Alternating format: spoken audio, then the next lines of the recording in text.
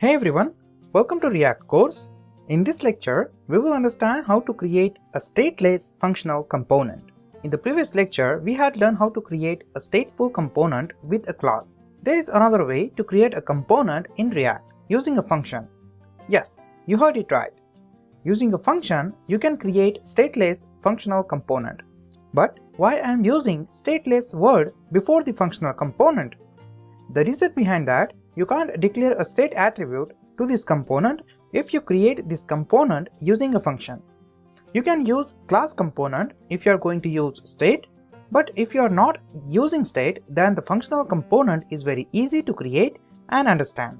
Well, you can use properties also in the functional component if you need. Functional component is more readable and understandable than the class component. Stateless functional component is just a pure JavaScript function. When you create a functional component, you don't need to create a class and don't need to specify this reference to any object. Stateless functional components are useful for presentational components. Presentational components focus on the UI rather than behavior. So it's important to avoid using state in presentational components. So in simple words, functional component is focused on the UI. One of my students asked me why we need to use functions. The reason behind that is you can use functions anywhere and you can use the same code more than once. This example will definitely help you to understand the use of function and understand how to create a stateless functional component. So in component directory, I will just create another component file. So I will just right click here and say new file and just specify a name to this file. So I will just say functional component.jsx, right? And just enter. So this will create a new file, and in this file you just need to import only a React module. You don't need to import a component class because we are not extending or we are not creating any class here. So you just need to import a React module here.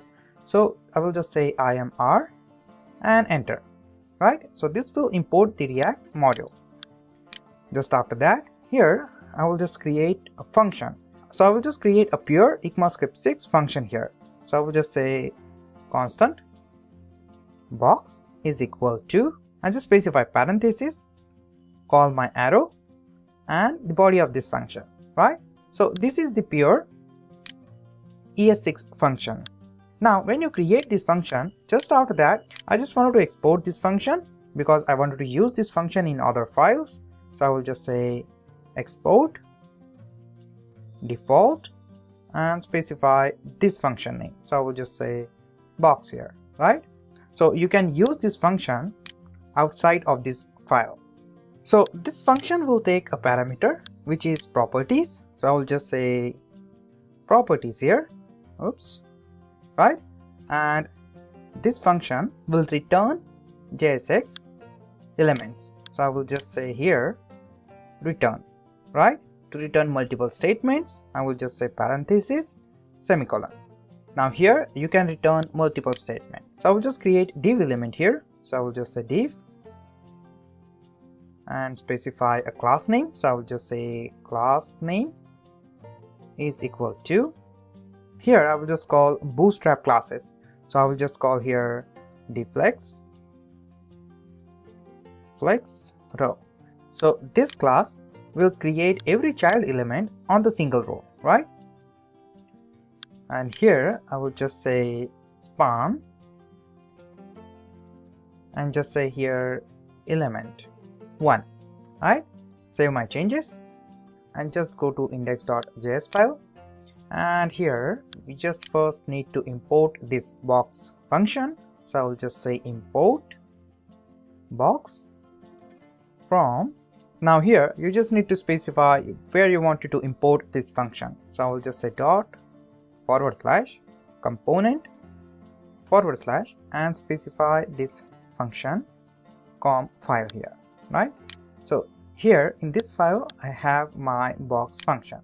Specify semicolon and just remove this app component and say box here, right? Save my changes and start my development server. So I will just say control tilde. I already started my development server. So I will just open my browser. So I will just close this window So you will get element 1 on the document. So this will create a simple element for us. So here you will see you don't need to create a class, or you don't need to create this reference and anything. So here you can create properties as well. So to create a property, you can just say here curly braces and just say this dot properties. Wait, you don't need to use this keyword in the function, right? So just delete this keyword from here and just say here properties.me. So this is my property. I just need to initialize this property. So I will just go to index file and just say here me is equal to props and save the changes. When you execute this, you will get your property on the document, right? As I said, you don't need to use this keyword to these properties, right? Now I will just remove this property and specify one here. Now what if I wanted to create this element multiple times? Let's say if I wanted to create this element 3 times. So I will just copy this element, paste it here and paste it here. So this will create the same span element 3 times. But this is not the way the smart developer works, because here we are using the same code again and again. To smartly create the span tag, I will just show you how you can do that. So I will just remove this span tag from here and just create a function here. So what I will do is I will just say here let element is equal to create ES6 function, and in this function I will just create a division tag. But before I create a division tag, you need to specify a return keyword. So I will just say return, and just in the parenthesis you can specify your JSX code. So I will just say div here, and in this div you can wrap this span tag. I will just cut this span tag and paste it here. Just after that, I just want to specify some classes. So I will just say class name is equal to, I wanted to specify a border to this span tag, as well as padding 3, margin 2, and the background color is going to be light. And now I just wanted to change this one value and specify this value from the parameter.